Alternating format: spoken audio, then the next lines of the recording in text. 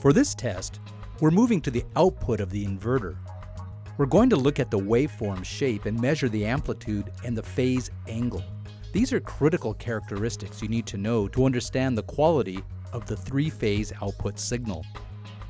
We'll begin by measuring the amplitude of each of the three phases, and then we'll measure the phase angle between two of the phases. We need to make sure that the output parameters are within the design tolerances.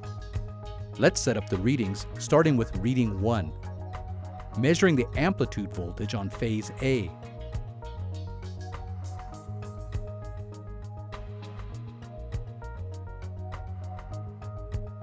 Then we'll move to reading 2, measuring the voltage on phase B.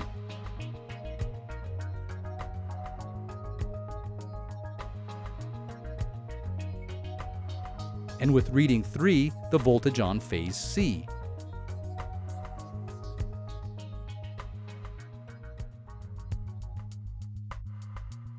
For our final reading, reading 4, we're going to measure the phase angle between phases B and C.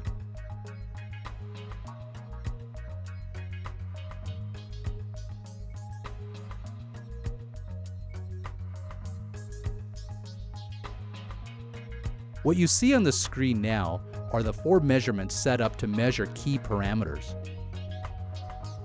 The voltage of phase A, B, and C, as well as the phase angle between phases B and C. With this one screen, you can look at both the quantitative metrics and the quantitative values of the three-phase signal.